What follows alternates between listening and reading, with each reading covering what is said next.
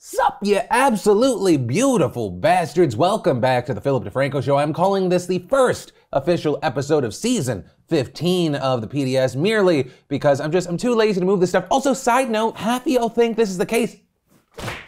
Not a green screen. But hey, let's start things off on a super positive note. Let's see if this episode can get 100,000 likes. Hit that like button. If you're new here, subscribe, join the family, and let's just jump into it. The first bit of news, the first story we need to talk about is about Gabby Petito. She's a 22-year-old woman who left for a cross-country trip on July 2nd with her fiancé, but never returned. Her fiancé, 23-year-old Brian Laundrie, reportedly coming back alone to his home in Florida on September 1st, driving the white van that they used on trips that were shared with their hundreds of thousands of Instagram followers. They'd also recently started a new YouTube channel documenting their van life journey. What we ended up seeing here is that 10 days after Brian returned, Gabby's family reported her missing, saying that they hadn't had contact with her since the last week of August. And since then, we've seen Brian decline to talk to police or cooperate with investigators at the advice of his lawyer. Because he seems to be the last person who has seen Gabby, he's now been declared a person of interest in her disappearance, but also notably he has not been charged with anything yet. While right now we don't have a ton of details regarding the case yet, there has been some indication that the two were having issues with each other during the trip. This in part because according to a police report, authorities in Utah responded to a domestic violence call involving the couple on August 12th. Also with that, over an hour's worth of body cam footage has been released showing the encounter. The footage showing the couple getting pulled over after speeding and hitting a curb. You have Gabby telling officers that she'd been fighting with Brian all morning, saying that when she tried to get his attention about the police siren, she hit him and caused him to swerve. And Brian, who reportedly had an injury on the side of his head, also told police that they were arguing that he wanted to create space between them, so he locked the van and wanted them to go for walks in opposite directions, claiming that Gabby then tried to get the keys and hit him, so he pushed her back. Gabby also tells police that he grabbed her face, but did not hit her, though she admits to hitting him. And throughout the footage, she is clearly very emotional. One officer even noting in his report that she could not stop crying, breathing heavily, or compose a sentence without needing to wipe away tears, wipe her nose, or rub her knees with her hands. But also the couple ultimately stressed that they did not want to escalate this issue any further since they were in love and engaged, trying describing the incident as a mental health break, not a domestic assault. So no charges were filed, though an officer ended up convincing them to have Brian stay at a hotel for the night while Gabby stayed in the van to reset. And from there, we know that Gabby was last seen checking out of a hotel with Brian in Utah on August 24th. Her last call to her mom came the following day, and while there were texts from her phone sent a few days later, it is unclear if they were actually sent by Gabby. And as of right now, that is pretty much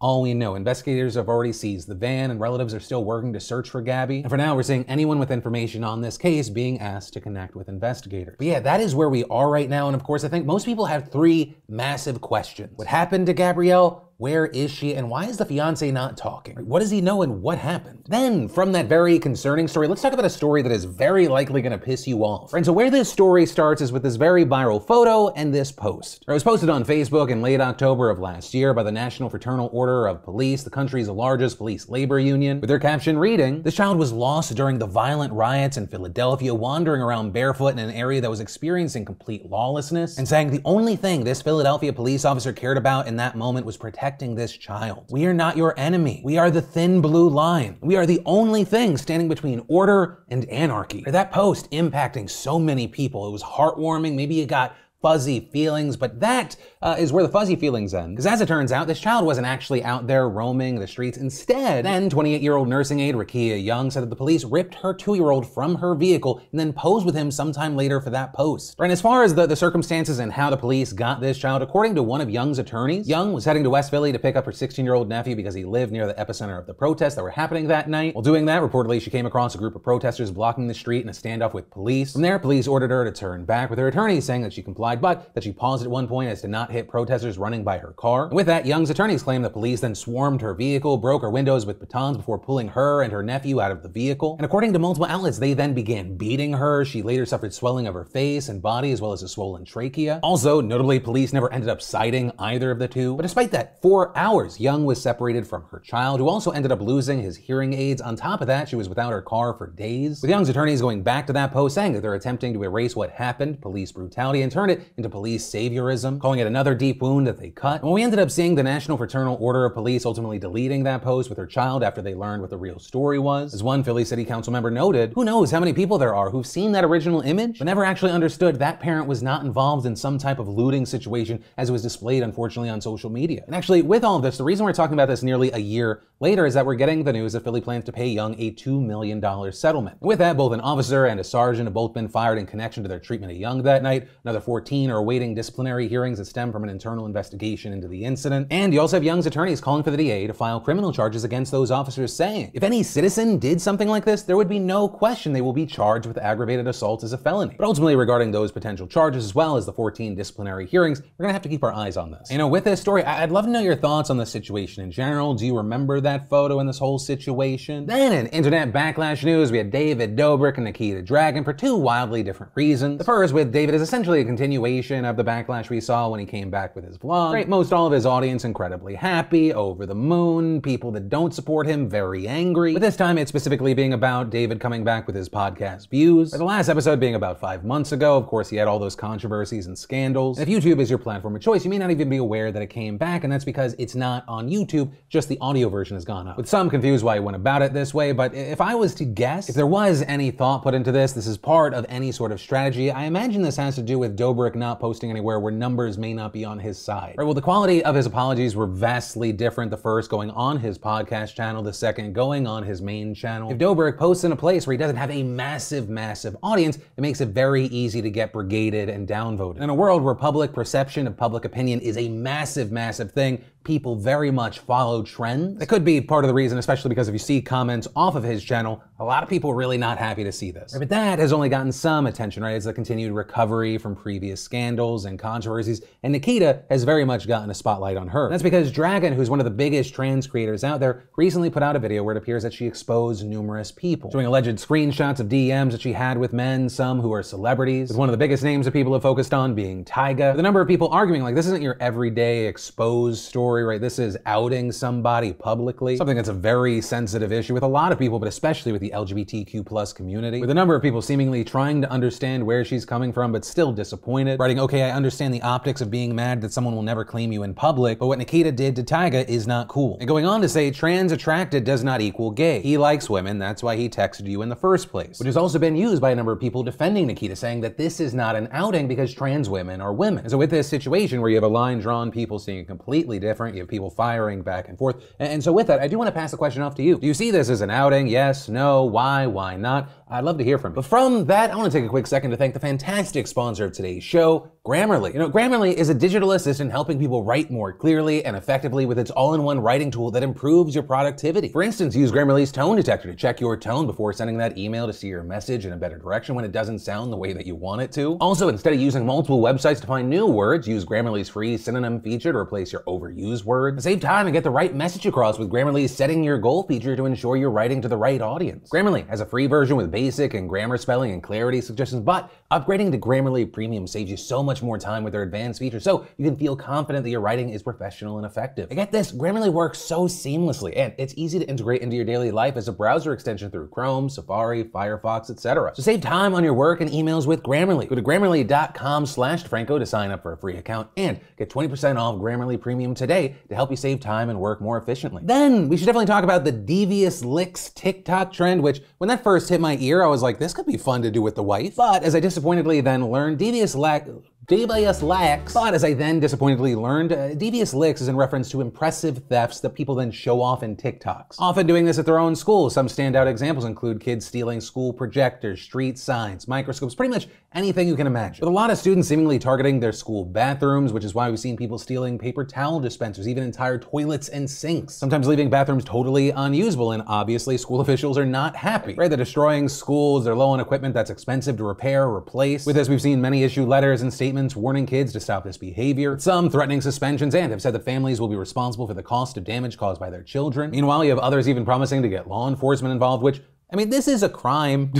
One that has raised so many concerns that TikTok even issued a statement yesterday saying, we are removing this content, redirecting hashtags and search results to our community guidelines to discourage such behavior. And really, the only thing that I can say with this story is, don't be stupid. Right, there's committing crimes, and understand, I'm not saying go out there and commit crimes, but there's committing crimes, and then there's committing crimes and filming it and then posting it to the internet. Right, something I've said for now 15 years, Philip DeFranco's #1 rule of committing crimes. Don't make it that easy for them to find out that it's you. What do you doing? Don't be stupid, stupid. Then in How is this news still going strong news, let's talk about Nicki Minaj and her cousin's friend's alleged swollen testicles. Like, I thought this was a quick haha story where I got to Photoshop some pictures of me and Nicki in the lab, but now several days later, we are still talking about this, which, just as a quick side note, this might possibly be Nicki Minaj is putting on a masterclass in PR and media manipulation. Right? Because you might not remember this because this story has been blown up so much regarding the vaccine stuff. As of last Thursday, all the news that was coming out about Nicki Minaj was about her husband recently pleading guilty to not registering as a sex offender in California and facing up to 10 years in prison. Right? He pled guilty last Thursday, turns out the same day that Nicki Minaj announced that she wasn't going to the VMAs, saying, "I'll explain later," with people then seriously, but then also not so seriously memeing that the reason she couldn't go is that the venue was near a Chuck E. Cheese. But now, because of Nicki Minaj's social media blitz about vaccines, that story, it's not even on the back burner, it's like fallen behind the couch. Right? With people still talking about her Monday tweet where she said, "My cousin in Trinidad won't get the vaccine because his friend got it and became impotent. His testicles became swollen. His friend was weeks away from getting married. Now the girl called off the wedding." Right, to which most people responded, "Sounds like some guy got an STI, tried to blame the vaccine so his girl wouldn't leave him." And since then, we've seen Fauci go on TV, say that there's no evidence, the CDC coming out reiterating there's no evidence that any vaccines, including COVID-19 vaccines, cause fertility problems in women or men. Since reporting this, it's also become an international story, with Trinidad and Tobago's health minister speaking Wednesday on TV. And unfortunately, we wasted so much time yesterday running down this false claim. As we stand now,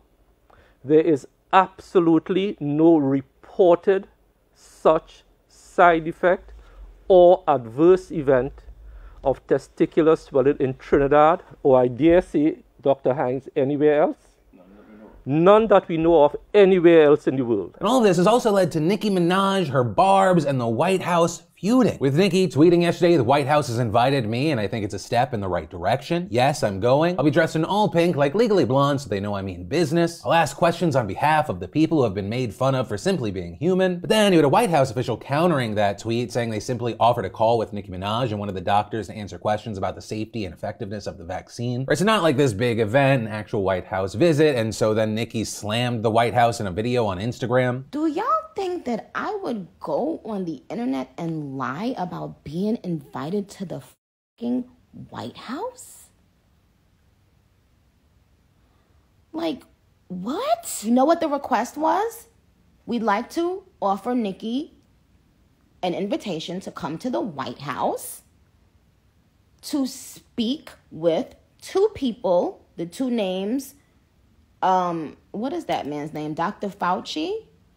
And with the Surgeon General. With her saying, she responded by saying she'd rather not travel, if they offered to do some kind of live on social media. And from there, the video kind of just goes off the rails. She starts essentially conspiring that there's been a targeted media attack on her to make her look dumb so people will stop asking questions about the vaccine. Right, and with that, while we saw a number of anti-vaccine advocates as well as her supporters supporting her here, we also saw a number of people pushing back, saying, no, there's not this grand conspiracy. You're a person with an immense spotlight on them at all times, right? So there's already always attention there. And you use that spotlight, whether knowingly or unknowingly, to share a story that oozes of absolutely made up nonsense, scaring people away from vaccines for a thing that is still killing an alarming number of unvaccinated people every single day. On average, 1,900 Americans are dying every day from this. Something that international health experts actually had to spend time on because this misinformation was promoted to millions upon millions of people, promoting vaccine hesitancy. Or there's asking questions, which you may or may not have done with other tweets, and then there's the stuff that you did in the tweets that have gotten the most attention. Right? Asking questions in good faith is a good and necessary thing. Or for example, in other news, there's a lot of confusion and a lot of questions regarding booster shots. The debate over whether or not we actually need booster shots has been one that's been raging for a while now. And that debate very much heated up here in the States when President Biden announced last month that pending regulatory approval, the government would start offering booster shots on September 20th to adults 8 months after they received their second dose of Pfizer or Moderna. And that announcement was backed by the director of the CDC, the acting commissioner of the FDA, and White House chief medical advisor Dr. Anthony Fauci, among others. But at the same time, many scientists and other health experts, both inside and outside of the government, have continually criticized this plan, claiming that the data supporting boosters was not compelling, and arguing that while the FDA approved third doses for immunocompromised Americans, the push to give these to the general public was premature. The plan also drawing a ton of international backlash because so many people around the world haven't even gotten their first dose yet. The World Health Organization also calling on wealthy countries to hold off on giving boosters until at least the end of the year. Those arguments also appear to be bolstered when federal health regulators said earlier this month that they needed more time to review Moderna's application for booster shots, with that then forcing the Biden administration to delay offering third shots to those who got Moderna and plan to just give gave third shots to those who got Pfizer. Also, for those that got the Johnson & Johnson shot, things are still up in the air, even though they arguably need boosters more than the recipients of Pfizer and Moderna. And now, in the week that an FDA expert advisory committee is set to vote on whether or not to recommend approval, even more contradictory information has been coming out. Right on Monday, an international group of 18 scientists, including some at the FDA and the World Health Organization, published a review in The Lancet arguing that there is no credible data to show that the vaccine's ability to prevent severe disease declines substantially over time, thus arguing that boosters are not yet needed for the general non-immunocompromised public, and saying here that any advantage that boosters may provide does not outweigh the benefit of giving the extra doses to all of those unvaccinated around the world. But then, on the other side of this, a study released Wednesday in the New England Journal of Medicine found that people who received a third shot of Pfizer in Israel were much less likely to develop severe COVID than those who just had the first 2 jabs. In the same day, both Pfizer and Moderna published data backing that up as well, with Pfizer publishing an analysis saying the data on boosters in the Delta variant for both Israel and the US suggested that vaccine protection against COVID-19 infection wanes approximately 6 to 8 months following the second dose, with Moderna also releasing not yet peer-reviewed data that also suggests that their shot provides less immunity and protection against severe disease as time went on. And further complicating matters was the fact that the FDA also released its report on Pfizer's analysis on the need for a booster yesterday. And while normally this would shine a light on what the agency's stance on this issue is, the regulator didn't take a clear stand, saying that while some observational studies have suggested declining efficacy of the Pfizer shot, others have not, and adding, overall data indicates that currently US licensed or authorized COVID-19 vaccines still afford protection against severe COVID-19 disease and death. So right now, it is extremely unclear what this FDA panel is going to decide or what a similar CDC expert panel will decide next week. Now notably, officials at the 2 agencies are not required to follow the recommendations of their panels, but they usually do, so these decisions will be massively important to watch for. But the main takeaway for me here is that there's nothing wrong with asking questions. That's inherently what science does. Rather, the main problem in situations like this is the mass spreading of misinformation. But ultimately with this story, and honestly anything else that stood out to you today, I'd love to know your thoughts in those comments down below. Join the conversation. Yeah, that's where I'll leave you, and I'll reiterate what I said yesterday. Whether you've been with me for a day or 15 years,